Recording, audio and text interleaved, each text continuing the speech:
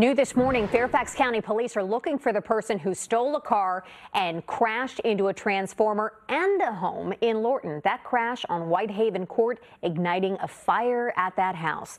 Joseph Olmo joins us live from the scene. He's been talking to people still stunned by what happened. That's quite the scene, Joseph.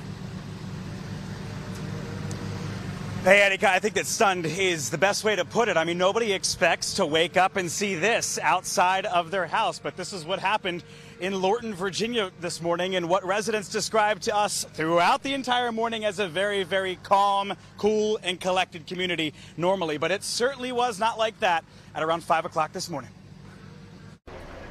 The house was fully engulfed, cars fully engulfed.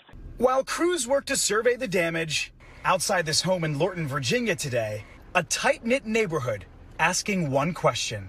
How did this even happen? It's not like he was being chased by the police. Like, how did he just happen to just run straight into the house? George Davidson and his wife have only called this house home for a month. They even just got the furniture delivered. And then I could see like a bright light flashing into the house. So when I went downstairs and looked out the window, I can just see the car sitting right there in front of the house, and then I can see like a little bit of flames at the bottom. Fairfax County police say it all started just before 5 a.m. They got calls from neighbors that somebody was trying to get into cars. When they got to the Lorton Valley neighborhood, they saw the suspect already inside of a black BMW SUV. They told him to get out. Instead, he sped down the road and crashed into an electrical transformer outside this house. Moments later, the car and the home up in flames. Well, as you can see behind me, the damage to this home is extensive, although if there's any silver lining to any of this, the owner told us that he was told by first responders that the house is structurally sound, though, of course, it's going to be a long road to recovery. Yeah, it hurts. It hurts, you know, because you don't want nobody to take anything from you. Kevin Valdez is the owner of that BMW.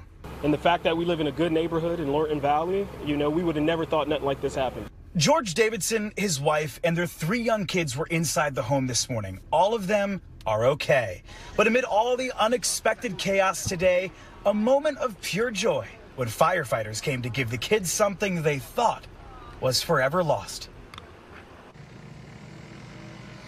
And back out here live, guys, you see these Dominion Energy crews. They've been here all day in the extreme heat trying to get the power back on. Right now, I just checked Dominion's website. There are about 50 outages in Fairfax County, all of them, or at least the majority of them, linked to this transformer. This is actually the new transformer that they are putting in right now. They just lifted up the old one, put it in the truck. Now they're putting this new one. I do want to direct your attention, Erika, over here, just that way you get a look at the extensive damage in this home here.